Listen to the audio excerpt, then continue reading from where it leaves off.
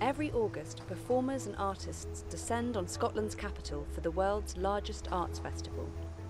It is, in fact, made up of many festivals: the Edinburgh Festival Fringe, the Book Festival, Art Festival, International Festival, and others. The Edinburgh International Festival was founded in 1947 in a moment of post-war optimism to provide what it called a platform for the flowering of the human spirit. It seeks to bring the best theatre, dance and music from around the world to Edinburgh, and to position Scottish culture on a global stage. The idea of nationhood and of a national culture is particularly important in Scotland right now. In the recent referendum on Brexit, the majority of Scottish voters wanted to remain within the European Union, leading First Minister Nicola Sturgeon to suggest that a second referendum on Scottish independence is highly likely. But how will all of this play out at the festival this year?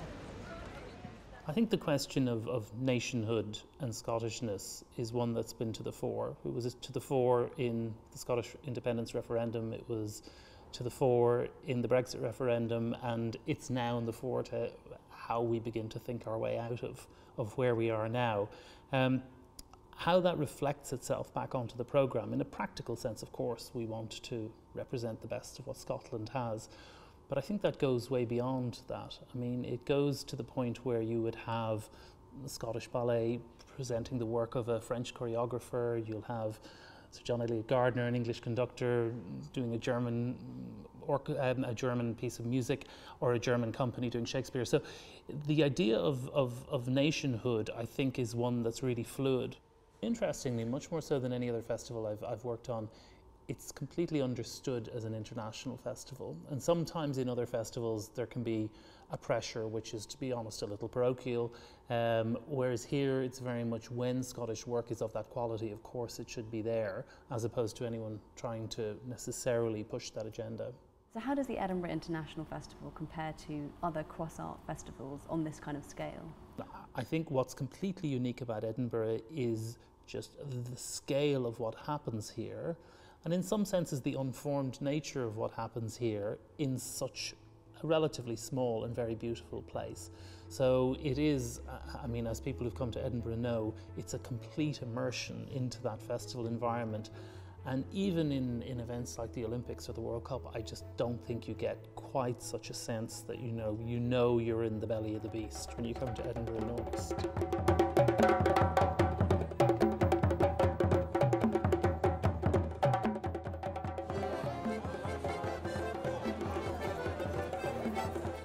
And I want you guys all to know that I wouldn't put you in any danger.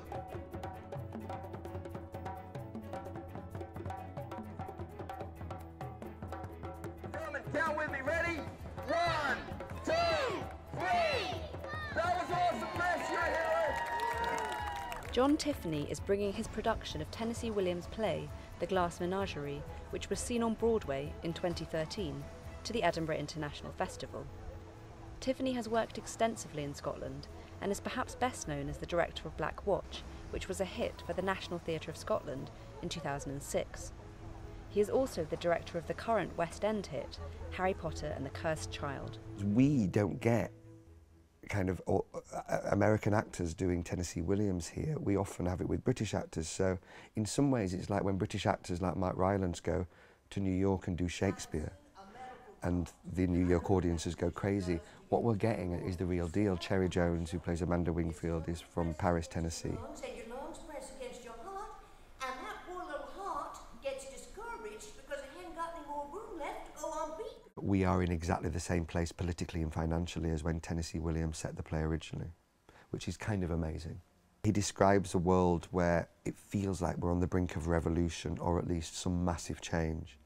He describes a world where, as Tennessee Williams puts it, the middle class of America were matriculated in a school for the blind. I think the Edinburgh Festival's, it's a great kind of filter, a prism for all those conversations about nationhood, Scottishness, Britishness. You know, the first festival I think was in 1947, and it was started as a kind of very active ambition to try and reunify Europe after the Second World War, which is ironic, isn't it, given what we've just done as a country.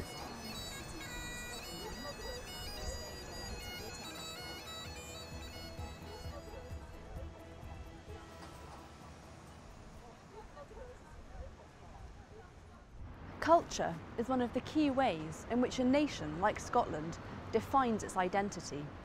And yet Edinburgh in August feels much more like a place of cultural exchange than of national sentiment.